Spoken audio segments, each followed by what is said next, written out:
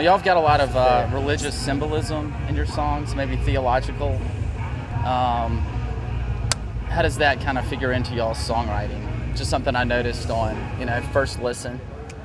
It's kind of just one of many subjects that I think it would be ignorant to avoid, because we really just try to write from personal experience, and it covers everything from like kind of going out with your mates to relationships you have with your friends and your family and girls, and obviously God's a part and boys. Okay. It's just like it's a bit of everything basically.